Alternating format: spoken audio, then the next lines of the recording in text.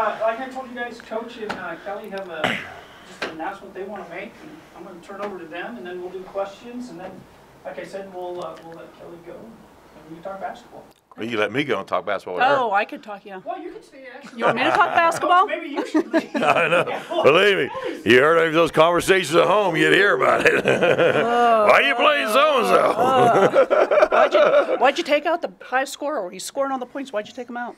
That's what I always say. I'm sure we all go through this in our days.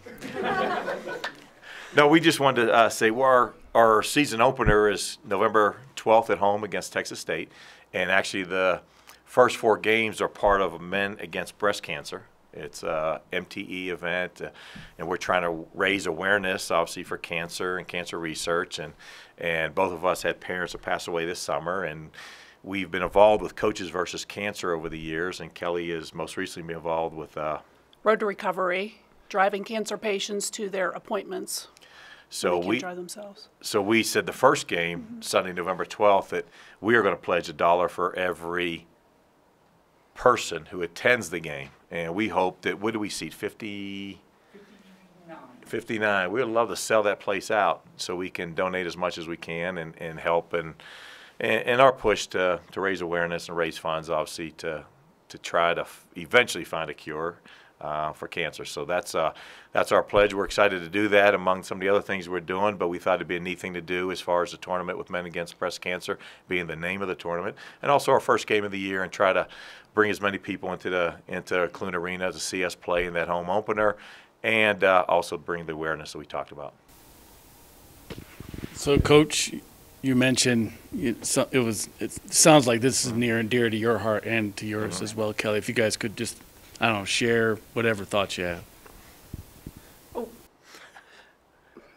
I don't know. Cancer affects so many people. It could be a friend, a coworker, a family member. So we thought that if we could just help raise the awareness, help support the team at the same time, together we can all make a difference. Something that we can bring the awareness about. There's different programs even people can volunteer for. If you're really not affected with it, you can volunteer, help those that are. And so we'd like to bring awareness to everybody, plus help support the team at the same time. I would echo that, and that was very well said. That was Thank pretty you. good. That was pretty good. Thank you. Pretty good at but that. we both did have family members. We never had any family Yeah. members. And then both this summer, my mother passed away and his father passed away. So it became, you know, we'd always helped with Coaches versus Cancer before, but then it became so much more personal. So now we'd like to raise the awareness and help those that need it. So, you know, when it hits home, because you see it around you, and if you're not involved or don't have it, you know, obviously it's not good. But once it hits your family, then it brings a whole new dimension to it, and what we can do to help. So we were thinking this would be a good way to kickstart the season and try to do that, and hopefully we want to pass the word out and get as many people into Clune Arena as we can, and get that place loud, and then obviously we'll help on the other end as well. So how did you come up with this idea? I don't know.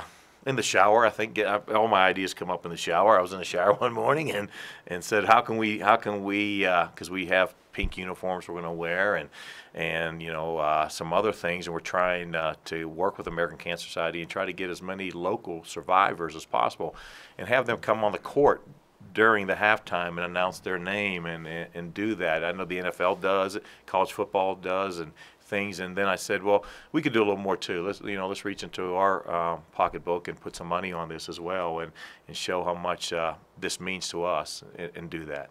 So Kelly, you drive cancer patients? I do. It's called Road to Recovery Program, and it's through the Denver office, and I did a lot of training, and then you get with a program and they contact you, and I drive patients to and from their appointments, typically radiation or chemotherapy, because they can't drive themselves. So it's a volunteer program. You see kind of the same people over and over again? I have been, actually, and I get very close to the people, so I have been, you know, driving the same people, and it's typically people up in my area here, on this end of town, but there's probably about maybe 20, 25 people in the Colorado Springs area that volunteer for this program.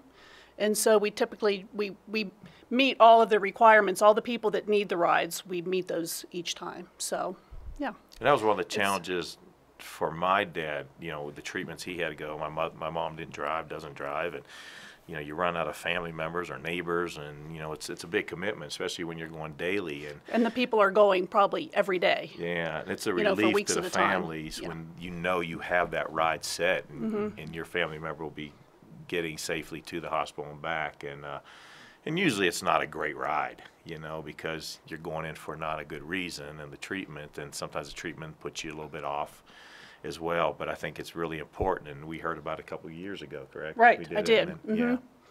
And I just started volunteering for it a couple months ago. I was too busy with my own mom to help, but now I can help out, so, yeah. Where does your mom live? My mom was in Pennsylvania, We brought so her I up, was flying yeah. back and forth all the time to help her. And so since she passed away now, you know, I'm not taking my time to travel back. So that's when I had the program I wanted to do it, and I just didn't volunteer because I don't want to volunteer for something, not be able to commit when I should. So I did it several months ago after she passed. Yeah. What is that experience like when you know you're doing something that's helpful to someone through a time that's so difficult for them as well? What's that experience like for you personally? Well, it's great, you know, just to be able, because you wouldn't think that that would be a service that would be provided. Then once you do, you know, because I was having a hard time getting rides for my mom back and forth to different places because she couldn't drive. So, and the people, they're so appreciative. They just appreciate it so, so much. I'm very close with the people I've been with. I'm talking all about the games and what we do. And, you know, they're big Air Force fans, most of them, because they live in this area. So it's very interesting, and they're so appreciative. And Yeah. I think it's such a big relief on the family knowing that your Right.